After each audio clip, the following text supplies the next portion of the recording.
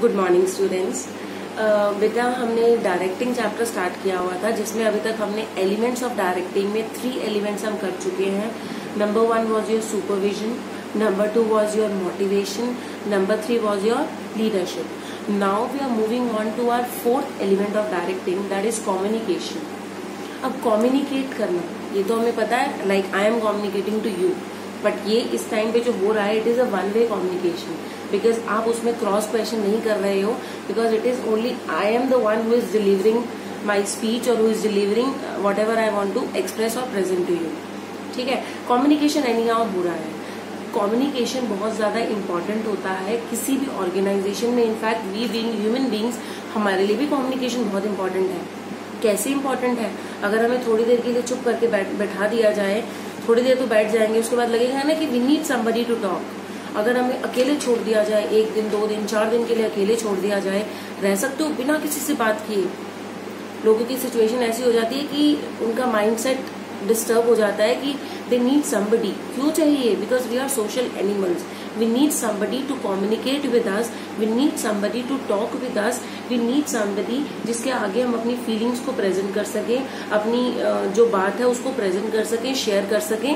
That is communication. ठीक है, अब देखते हैं कम्युनिकेशन। वैसे ही हमारा डायरेक्टिंग में भी कम्युनिकेशन उतना ही इम्पोर्टेंट है। अगर लोगों को डायरेक्ट करना है, गाइडेंस प्रोवाइड करनी है, तो सबसे पहला एलिमेंट हमने पढ़ा था सुपरविजन, जो कि बहुत इंपॉर्टेंट है। सुपरवाइज भी तो करना पड़ेगा ना, जो डायरेक्ट कर रहा है वो चेक भी तो करेगा कि काम हो रहा है या नहीं हो रहा है। ठीक है, सेकंड हमने पढ़ा था मोटिवेशन, मोटिवेट भी करना पड़ेगा डायरेक्ट करने के लिए। उसके बाद एक अच्छा लीडर भी बनना पड़ेगा डायरेक्ट करने के लिए। अरे सबसे इम्पोर्टेंट तो कम्युनिकेशन ही हुआ ना, क्योंकि जब तक आप कम्युनिकेट ही नहीं करोगे तब तक आप सुपरवाइज कैसे कर सकते हो? सुपरवाइज तो तभी करोगे ना जब तक आप उनको बताओगे ही नहीं तो क्या सुपरवाइज कर रहे हो। जब तक आप उनको मोटिवेट नहीं करोगे, मोटिवेट करने के लिए भी आपको कम्युनिकेट करना पड़ेगा, उनको लीड करने के लिए भी आपको उनको कम्युनिकेट करना पड़ेगा। तो कम्युनिकेशन जो है वो हर जगह पे इम्पोर्टेंट है हमारा। अब देखते हैं, communication is the process of exchange of information, information का एक्सचेंज बिटवीन 2 और मोर persons to reach common understanding. Common understanding पे पहुंचने के लिए 2 या 2 लोगों से ज्यादा लोग जब एक दूसरे के साथ अपनी फीलिंग्स को शेयर करते हैं, अपने डाटा को शेयर करते हैं, अपनी इंफॉर्मेशन को शेयर करते हैं, दैट इज कॉल्ड कम्युनिकेशन। ठीक है, अब नेक्स्ट देखो, communication is transfer of information from the sender to the receiver. Communication क्या है? It is transfer of information from sender to receiver. I am the sender and you are the receiver. I am transferring information to you. Okay, I am the sender and you are the receiver. Receiver with the information being understood by the receiver. कि communication भी तभी complete होगा जब जो मैं being sender आपको send करना चाह रही हूँ, वो बीइंग रिसीवर आप उसको रिसीव कर रहे हो, then only that communication is complete. सिर्फ मैं बोलकर हट गई तो कम्युनिकेशन कंप्लीट नहीं है। जब तक आपको वो चीज समझ नहीं आई मतलब communication is incomplete. Okay, next is elements of communication. जब हम बात कर रहे हैं एलिमेंट्स ऑफ कम्युनिकेशन, तब हम बात कर रहे हैं इसमें कि आपका क्या क्या चीजें आती हैं कम्युनिकेशन में, क्या क्या कंटेंट होता है आपका कम्युनिकेट करने के लिए। ये बेटा आप इसको स्टेप वाइज भी चल सकते हो, स्टेप वाइज कह लो, या it is a complete process communicate करने का, जिसमें सबसे पहले आपको क्या चाहिए? सेंडर चाहिए, like I am the sender. उसके बाद मैसेज होना चाहिए, the information I am giving to you, this is the message. सबसे पहले सेंडर हो, फिर मैसेज हो, फिर सामने मीडिया हो, जिस मीडिया के थ्रू, जिस फोन के थ्रू मैं कम्युनिकेट कर रही हूँ, जिसके थ्रू मैं ये रिकॉर्डिंग करके आपको सेंड करूंगी, दैट इज द मीडिया। और उसके बाद सामने सेंड किसको करनी है? रिसीवर को। You are the receiver. ये सारी चीजें मिलकर बनाती है एलिमेंट्स ऑफ कम्युनिकेशन। फिर से बता रही हूँ, रटने की जरूरत नहीं है, बहुत ईजी है, पहले भी आप बहुत बार सुन चुके होंगे, इसको पढ़ चुके होंगे। मैंने आपको बोला कि कम्युनिकेशन हमारी तभी कंप्लीट मानी जाती है जहां पर I am the sender, message आपके पास है। ये जो चैप्टर मैं आपको करा रही हूँ, दिस इज द मैसेज। जो लेक्चर मैं ये दे रही हूँ, this is the message. Sender, message, media, जिस मीडियम के थ्रू मैं आपको वो मैसेज सेंड कर रही हूँ, एंड द रिसीवर, आप लोग जो उसको रिसीव करोगे। ये 4 एलिमेंट्स होते हैं हमारे कम्युनिकेशन में। सबसे पहले sender, he is the person who conveys the message to the receiver. I am the sender. Message, content और सब्जेक्ट मैटर, कि क्या बताना चाह रही हूँ, क्या मेरा कंटेंट है। उसके बाद नेक्स्ट आती है हमारी एनकोडिंग। एनकोडिंग क्या होती है? It is the step the sender translate the message into words, symbol, gestures, कि इस टाइम में बोलकर जैसे अपने मैसेज को कम्युनिकेट कर रही हूँ, दिस इज एनकोडिंग। ठीक है, अब ये इन्होंने जो आप डायग्राम दिया हुआ है उसमें प्रेजेंट नहीं की है, बट क्या होता है कि मेरे पास मैसेज है, मेरे पास ये बुक है जिसमें से मैं आपको करा रही हूँ। ठीक है, I am the sender, I have this message, this is the content, जिसको मैं सिंपल लैंग्वेज में कन्वर्ट करके आपको बता रही हूँ। I am doing encoding. ठीक है, मैं एनकोड कर रही हूँ, उसको खोल रही हूँ, उसकी कोडिंग को खोल रही हूँ। जहां आपको वर्ड्स के मीनिंग क्लियर नहीं हो रहे हैं, मैं वो आपको बता रही हूँ, दिस इज कॉल्ड एनकोडिंग। मैंने उसको एनकोड किया, उसके बाद मीडिया या communication channel like this video recording, जिसके थ्रू मैं आपको भेज रही हूँ, आप उसको आगे रिसीव करके आप उसको डिकोड करोगे। डीकोड मतलब अपनी कन्वीनियंस के अकॉर्डिंग अपनी लैंग्वेज में आप उसको समझोगे, अपने हिसाब से आप उसको कन्वर्ट करके अपने दिमाग में बिठा लोगे। This is called decoding. And last is your feedback. वो भी बहुत बहुत इंपॉर्टेंट होता है कम्युनिकेशन में, जो कि ऑल्दो इस टाइम पे आप लोगों का नहीं हो रहा है, जीरो फीडबैक हो रहा है। कि फीडबैक मीन्स कि जो आपने रिसीव किया, जो आपने समझा, उसमें आपने अपना फीडबैक दिया कि मैम हमें ये चीज समझ में आ गई, या मैम हमें ये चीज समझ में नहीं आई, इस चीज में हमें ये इश्यू आया। This is feedback. ठीक है, फीडबैक। और इन सब सारे प्रोसेस में जो प्रोसेस सेंडर से शुरू हुआ था और फीडबैक तक गया, इस सारे प्रोसेस में बीच में क्या हो रही है? नॉइज। अब इस टाइम पे फैन की भी आवाज आ रही है, हर जगह से कुछ डिस्टर्बेंस अगर रहेगी, दैट इज द नॉइज। कहीं ना कहीं नॉइज सिर्फ ऐसी नहीं होगी कि जो साउंड क्रिएट कर रही है, नॉइज वो भी हो सकती है कि अगर मैं क्लास ले रही हूँ, क्लास के बाहर से कोई क्रॉस किया दरवाजे के बाहर से, आपका ध्यान वहां जाएगा, तो वो ध्यान वहां नहीं जाना चाहिए। दैट इज द नॉइज, कि वो डिस्टर्ब कर रहा है, आपको डिस्ट्रैक्ट कर रहा है, कि बीइंग रिसीवर, जो सेंडर आपको मैसेज देना चाह रहा है, वो आप रिसीव नहीं कर रहे हो because of that noise, because of the gathering which is crossing your classroom. वहां से जो क्रॉस कर रही है वो आपके माइंड को डाइवर्ट कर रही है, आपका माइंड वहां डाइवर्ट हो रहा है, मतलब that is the noise which is hindering the process of communication. Clear है बेटा? ये दोबारा देखते हैं क्या क्या पढ़ा हमने इसमें। सेंडर होगा, content that is your message होगा, उसके बाद उसको मैं सिंपल लैंग्वेज में जब आपको एक्सप्लेन कर रही हूँ, एनकोडिंग होगी। Sender, message, encoding. उसके बाद इस चैनल के थ्रू, इस वीडियो के थ्रू, रिकॉर्डिंग के थ्रू मैं आपको करा रही हूँ, that is your channel of communication. Next is the receiver, आप उसको रिसीव करोगे, रिसीव करने के बाद आप उसको डिकोड करोगे, मतलब अपनी लैंग्वेज में समझोगे, और फिर आप वापस से मुझे क्या दे दोगे? फीडबैक। तो प्रोसेस जो है वो कंप्लीट हो गया। इन बिटवीन जो थोड़ी बहुत हिंड्रेंस रही, डिस्टर्बेंस रही, दैट वाज द नॉइज। ये सारा एक तरह से it is the communication process, how communication occurs. कहने को सिंपल सी चीज थी, I am communicating with you, मैं अपना मैसेज आप तक पहुंचा रही हूँ, बट उसमें अलग अलग स्टेप्स आए। क्लियर है? उनको बस इन्होंने अच्छे से एक्सप्लेन किया हुआ है, दैट्स इट, इसमें और कुछ भी नहीं है। क्लियर हो गया कम्युनिकेशन का process? Sender, message, encoding, channel of communication, receiver and decoding, and then giving the feedback. Clear है ये? Okay. Now look at the channels of communication. अब channel of communication में भी बेटा हमारे दो channel of communication होते हैं. That is your formal communication and one is your informal communication. Formal communication होता है जब आप पूरे फॉर्मल प्रोसेस के थ्रू कम्युनिकेट कर रहे हो, मतलब क्या है? ऑफिशियल चैनल के थ्रू आप कम्युनिकेट कर रहे हो, that is your formal communication. And informal communication होता है जहां पे आप formal lines of communication follow नहीं कर रहे हो, that is your informal communication. Formal communication तो हो गया, आपने कोई बात पूछनी थी, आपने पूरी क्लास के आगे मुझसे पूछी, that was formal. Informal communication, आपको कुछ अपनी पर्सनल प्रॉब्लम शेयर करनी थी, आपको कुछ अपनी पर्सनल प्रॉब्लम बतानी थी, तो वो क्लास के आगे ना बताकर आप मुझे बाहर, जब मैं कहीं मिली, आपने मुझे बता दिया कि मैम ऐसे ऐसे मुझे ये प्रॉब्लम चल रही है, that was the informal communication. आपने सबके सामने कम्युनिकेट नहीं किया, बट आपने अपना मैसेज मुझे कन्वे कर दिया, that is through informal communication. तो कम्युनिकेशन जो आपकी चैनल, जो आपका ऑफिशियल चैनल्स के थ्रू हो रहा है, दैट इज फॉर्मल, और जो ऑफिशियल चैनल्स के थ्रू नहीं हो रहा है, that is your informal communication. ठीक है?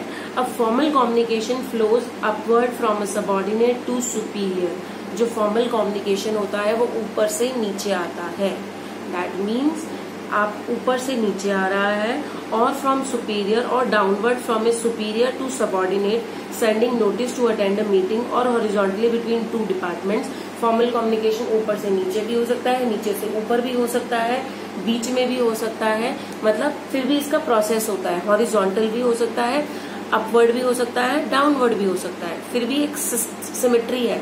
बट इनफॉर्मल कम्युनिकेशन जो है वो थ्रू आउट द ऑर्गेनाइजेशन, उसकी ब्रांचेज होती हैं, going out in all the directions in utter disagree to levels of authority. There is no fixed line of communication. कोई fix line of communication नहीं है कि ऊपर से नीचे आएगा या नीचे से ऊपर आएगा। ये सेम लेवल पे एक डिपार्टमेंट का बंदा दूसरे डिपार्टमेंट जो कि सेम लेवल पे है वो कम्युनिकेट कर रहे हैं। जब इनफॉर्मल की बात आती है तो इस लेवल का बंदा इस डिपार्टमेंट का और दूसरे डिपार्टमेंट का नीचे के लेवल का बंदा या दूसरे डिपार्टमेंट के ऊपर के लेवल का बंदा भी कम्युनिकेट कर सकते हैं। क्लियर है ये? मतलब क्रॉस वे कम्युनिकेशन भी होता है, वो इनफॉर्मल में होता है। फॉर्मल में सिर्फ हमारा जो कम्युनिकेशन होगा या तो वो अपवर्ड होगा या वो डाउनवर्ड होगा या वो हॉरिजॉन्टल होगा। क्लियर है ये? नेक्स्ट इज फॉर्मल कम्युनिकेशन में बी ओरल और written but generally recorded and filed in the office. Formal communication oral में भी हो सकता है, रिटन में भी हो सकता है। जब हमारे नोटिस वगैरह निकल कर आते हैं that is your formal communication. Usually हम उसको जाकर फाइल रिसेप्शन पे या स्कूल के एडमिनिस्ट्रेशन ब्लॉक में आपको एक ऐसी फाइल मिलेगी जिसपे हर मंथ के नोटिस जो है वो रिकॉर्ड किए जाएंगे, रखे जाते हैं उनके copy for record purposes. But informal communication generally orally होता है जिनका कोई रिकॉर्ड नहीं होता है। Okay. Slow time consuming, speed जो है वो टाइम कंज्यूमिंग जो है वो स्लो है, बहुत ज्यादा टाइम कंज्यूमिंग होती है, स्लो है और टाइम कंज्यूमिंग है। लेकिन जो आपका इनफॉर्मल कम्युनिकेशन होता है वो फास्ट होता है और टाइम सेविंग होता है। क्यों? अब अगर इस लेवल के बंदे को दूसरे डिपार्टमेंट के ऊपर के लेवल के बंदे से बात करनी है तो तरीका क्या बनेगा?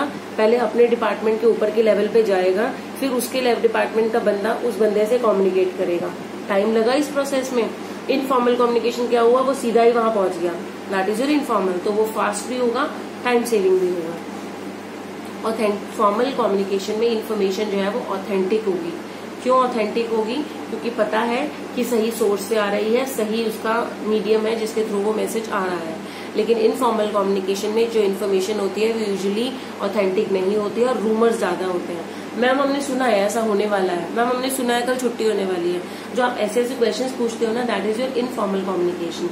कि आपने सुना कहीं से, पता नहीं आपने कहाँ से सुना, कि आपके किसी फ्रेंड ने बताया, आपके किसी और क्लासमेट ने बताया, कहीं से भी आपको इन्फॉर्मेशन आई, आपको फॉर्मल वे से तो नहीं मिली ना, कोई नोटिस तो नहीं आया था जिसके थ्रू आपके टीचर ने आपको कम्युनिकेट किया हो। अगर वो तरीका होता तो दैट वाज फॉर्मल, और अगर किसी फ्रेंड से रूमर्स के थ्रू आपको पता चल रहा है तो वो इनफॉर्मल होता है, जिसकी श्योरिटी नहीं होती है, कंफर्मिटी नहीं होती है, क्योंकि वो ऑथेंटिक नहीं होता है आपका। क्लियर है ये? Next is to achieve organizational goals.